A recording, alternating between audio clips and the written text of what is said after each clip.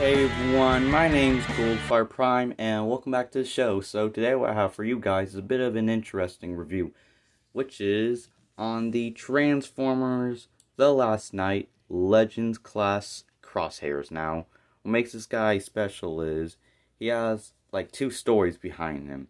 So I did do a review on this guy back in Bone Bashing, but that video was so awful, like god damn, that like I had to take it down. And that was like back when Bone Bashing was still kicking, and yeah, it was just that awful. So I'm doing a Redux review. And also another story is this is one of the first Transformers that I ever got with my own money. I remember back in 2018, had $5 with me, went to HEB, and I saw this guy in the toy aisle.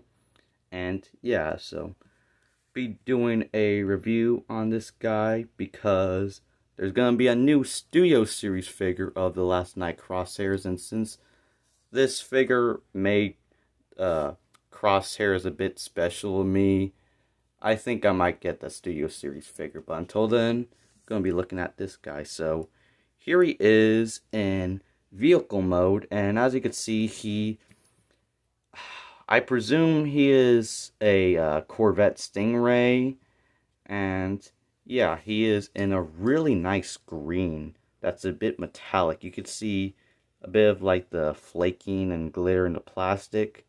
Looks really nice. And you do got a nice silver Autobot logo right there.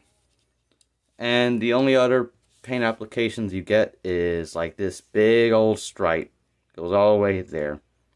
And that's it. That's all there is to break up this guacamole. Guacamole. So he just looks kind of boring. I wish there was more paint in this guy. And how does he roll? He does not roll very good, because it was around the time where Transformers, they started to cut corners, and which means that they started to use mushroom peg wheels. And the smaller scaled figures, they really suffer, because look at that. This thing cannot roll at all. Why don't we transform in robot mode? So transformation is very simple. What you want to do is get out the arms like so, and then you take out the legs, and then you slide them apart. You don't split them, you just slide them like so. Then you fold down the feet, like so. And then you fold this up, which is on a double hinge. And then you get everything situated. And you get the chest, open it up. And you see like the little tab in there. Give you leverage to fold up the head. Ah, got my finger. And here you have Transformers The Last Knight Crosshairs in robot mode. And for a Legends class figure, this guy is a very, very good representation of Crosshairs from Transformers The Last Knight. He looks really, really good. I really dig him. So, for detail, he does have a nice head sculpt, which looks very, very accurate to how he appeared in the movie. And you see like the little goggles on his forehead, painted blue eyes, and painted silver faceplates. And the only other paint apps you get is some black accents like around the chest and the arms, and also on like the skirt, if you will. Yeah, did I mention that Crosshairs, he has like a bit of an interesting design, how there's like a coat that goes all the way down to his legs. And yeah, he looks nothing like how he appeared back in G1 when he was a Target Master. And on the back, the kibble actually makes a pretty decent sort of illusion of a cape, especially for a Legends class guy. So yeah, I'll give him that. So for articulation, he does have a ball joint on the shoulders, and up and down on the neck, and you got a ball joint in the hip.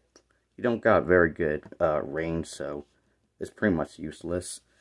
got an up and down on the ankle, and yeah, that's pretty much all there is for robot mode. Now, why don't we get on to some size comparison. So everyone, here is Crosshairs next to my next review, Transformers Beast Machines Buzzsaw. And as you can see, Buzzsaw, he is a lot taller than Crosshairs. And this guy, back in 1999, he was a size class called Basic, which was like in between Legends and Deluxe. So yeah, he's a lot taller than Crosshairs. And next we'll have another green Transformer, Dark of the Moon Cyberverse Ratchet. And as you can see, he is a tad bit taller than Crosshairs, and they are in the same size class. And yeah, look at all these green Transformers. You know what that means? Guacamole, guac guacamole, guacamole, guac guacamole. What are my final thoughts on Transformers: The Last Knight Legends class Crosshairs? Well, I think this guy, he is, for the side class, a very, very nice figure. I do recommend him for a fun little Crosshairs figure. And yeah, so thanks for watching. Like and subscribe, hit that notification bell so you don't miss out on any of my new videos.